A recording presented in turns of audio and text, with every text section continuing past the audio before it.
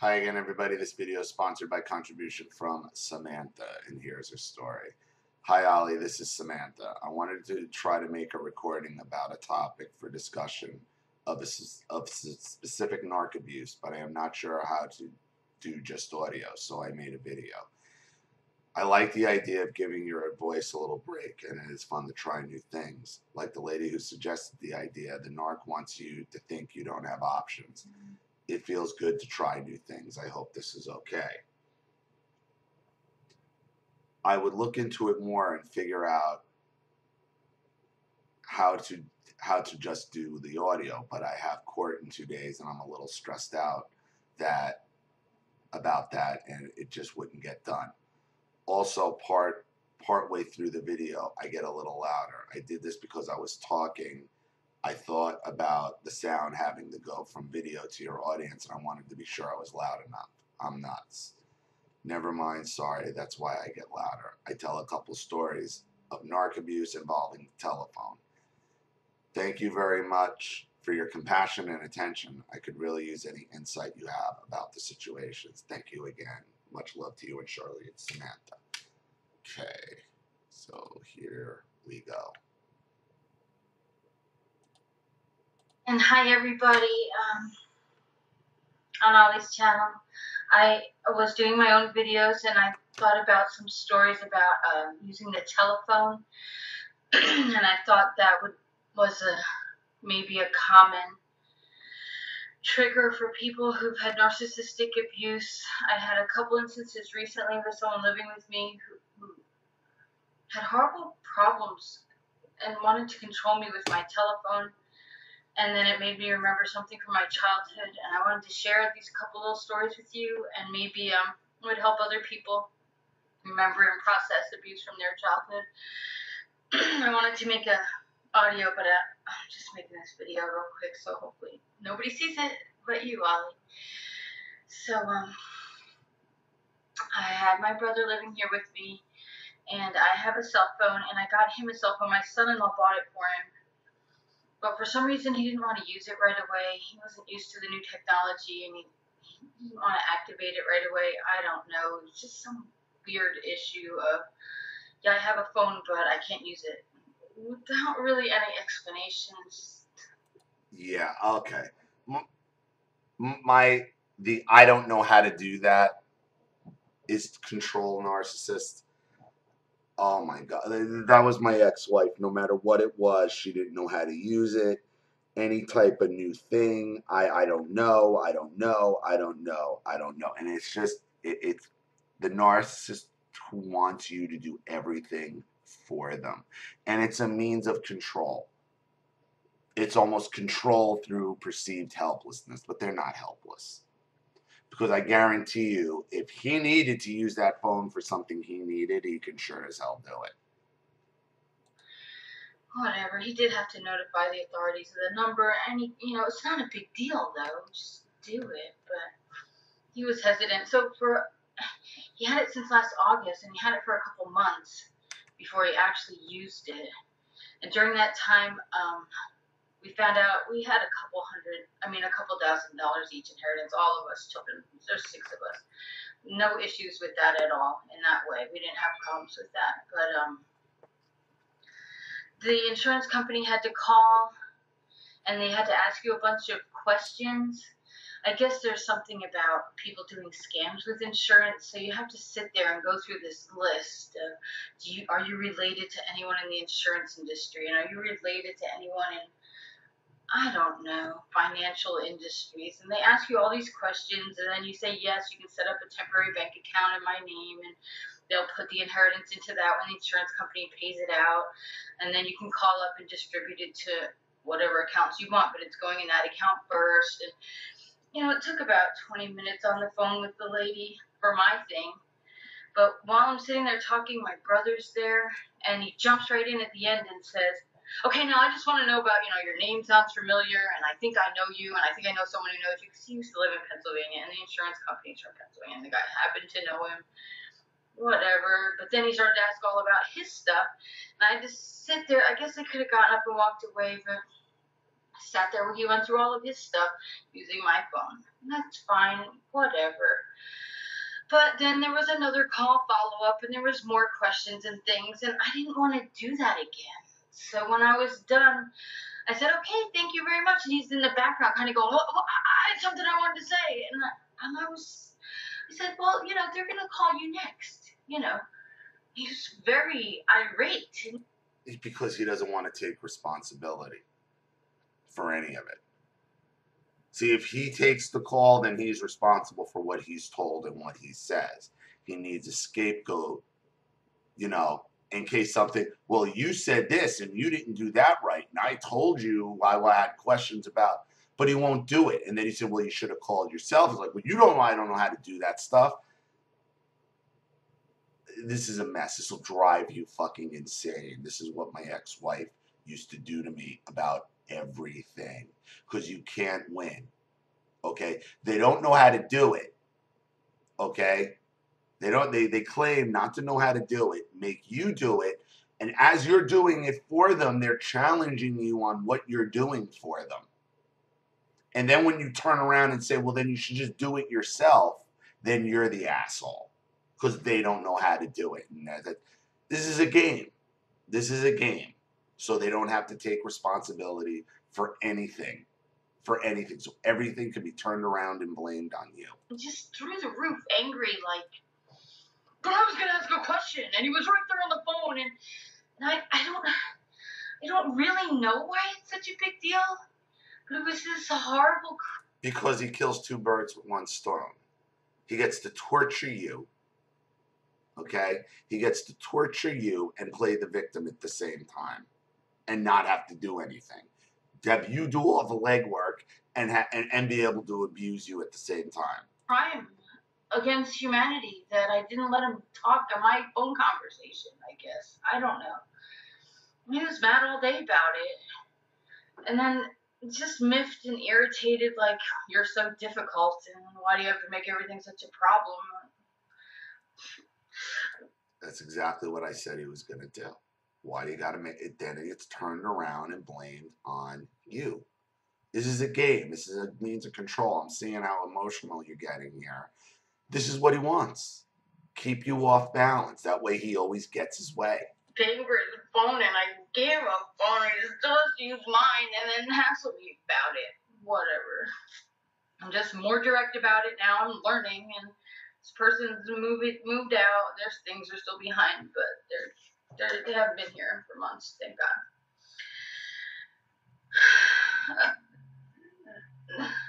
It's made me remember something that happened in my childhood, and this one brother has a lot of traits similar to my dad. I don't think they're both, either one of them, full-fledged narcissists, but they do click into this behavior in just certain instances, and this thing with like rules and stuff. So when I was growing up, you weren't allowed to use the telephone. There was the one phone in the pantry on the wall, the big red phone that hangs up with the long cord, and you were not allowed to use it. We had 6 kids in my family growing up, and what if it was an emergency? What if it was the doctor? What if it was someone calling that their car broke down? You weren't allowed to use the phone. It was a little bit extreme. I guess it was a lot extreme. But this one time, you were allowed to use the phone if you had to call someone for a ride. If you had a legitimate reason. You had to call somebody to get your homework that you forgot. You had to call to make an appointment. You had to call a friend and set up a time for them to come pick you up if you needed a ride, or set up a time to go visit them at their house. It had to be for like an official reason. You couldn't just pick up the phone and call your friend to chit-chat. That was not allowed. Yeah, I mean, I went through the same phone issues in my house. My mother, Drunkie, was so obsessive about controlling that phone and who used it, because she was on it constantly. It was a constant source of fighting between her and me, Normus. He used to call it the blower. She's on the blower, and this long 50-foot phone cord that used to get stretched everywhere around the house. And then my mother would obsess over the phone bill. Like, there was this fight I had when I was like 18 with her. It went on for hours over the phone bill because they had paid and they were getting charged for when I first got a pager. And after, like, finally I'm like, you know, it never dawned on me just to say, well, how much is this? What do you want? I had money. How many times, what are you getting charged? Oh, well, it's 9 cents every time. Okay. And how many charges are we talking about? Let me see. And she pulls out and she's going through, and I'm like, this got it. Like, what? She's like, 7.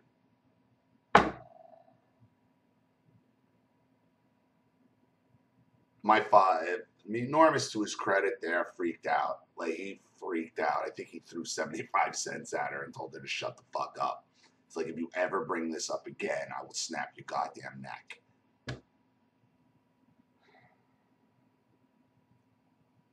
Oh, 3 hours. Oh, God. It was this big taboo thing. The grown-ups can use the phone, but the kids, you have to have a reason. You didn't have to ask after a certain age if you were a young teenager, young adult, maybe 10, 11, but you had to be responsible about it or you were going to get in trouble. And this one time I called my friend, Kathy Fontan. I didn't get through to her because I just wanted to go to her house and play. That's how old I was. I could still play. And I picked up the phone and dialed, and it was the wrong number. So I hung up. I got the phone book out, and I looked it up in our little address book, got the right number, and I dialed it again. And it was busy.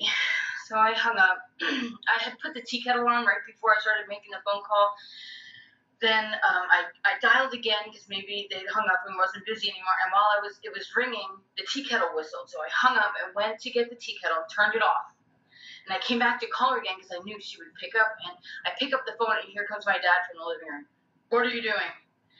And I said, I'm calling my friend to be able to go to her house and play. And he said, you're allowed to play on the phone or something like that. And I said, it's just that. He said, no, you called a lot of times. It was more than just that. I said, no, it was just for the one thing. And I don't really remember completely what happened except... You must have slammed the phone down, grabbed me by my shoulders, turned me around to the dining room, and threw me on the floor, on the hardwood floor.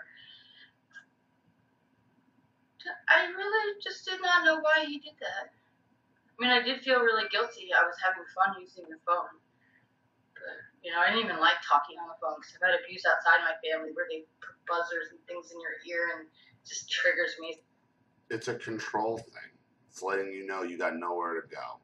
You can't even call for help. It's funny because the last video I did about dreams, it's calling, every time I try to call for help on a phone, it would never work. Somebody would distract me. And it's funny that this is the next video I do because it has to do with the phone. It's a means of control. It's all it is. So I didn't really like using the phone. The one time in my life I had fun using the phone. I got thrown on the floor, called a liar, told I was a horrible person, yelled at. It's like, geez, what's the deal with the phone? So the phone is a means of escape. That's what they say it. That's why they control it. It's a link to the outside world. It's a link to their exposure. You could be on that phone telling anybody anything of what's going on in that house, and that they will not have. You know, I don't know. The phone is a big deal in my life. I don't even like to talk on the phone, even now. Me either. I hate the phone. I avoid it at all costs. Like, I use it now to do phone calls for the channel and stuff, but everybody in my personal life knows, do not call him on the phone. Do not keep him on the phone. Do not waste his time. I have no patience for it. None. I get just horrible anxiety on the phone. I just don't like it. I don't like it. And anybody who knows me knows that.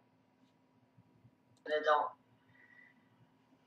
If there's too much dead air space, I start to freak out. There's something weird on the other end of the phone. My family told ghost stories, and I thought, oh, the phone's hooked up to the cemetery somewhere because the line is down in a storm. It's ridiculous, I know, but the stuff is so traumatic, and the most ridiculous things stay stuck in you. And I fight it. I talk to my daughters on the phone. I talk to my daughters on the phone. That's it. And on appointments and things I have to do. That's the only time I use the phone ever. And that's sad. Well, at least I could talk about it, and I'm getting better about it. But I hope that helps somebody else. These ridiculous rules and over control, and I really don't understand what all's involved in this. It's kind of stupid. A lot of anger for no reason. So if anybody else has issues with the phone, maybe you could talk about that a little bit. Thank you very much. Okay, bye. All right. So, yeah, the phone is a trigger. And I think it has nothing more and nothing else to do with how the narcissist views it. They see it as control. They see it as the means of you communicating. Just like they have to go out and lie and blacklist you and blackball you, and that, they're trying to cut off a means of you communicating with the outside world, a means of you exposing them for who and what they really are. And that's why we have so much anxiety over it now. I don't like it. I hate it when the phone rings. I hate it when the phone rings.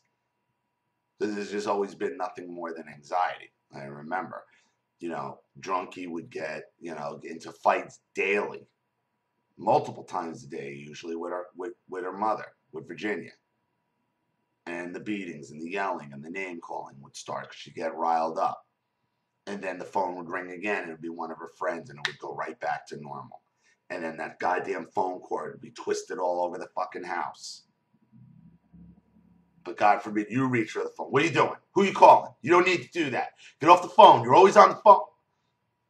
I just want to go play football with my friends. That's what it's about, Samantha. It's just another tool for them to abuse you with because they're afraid of it.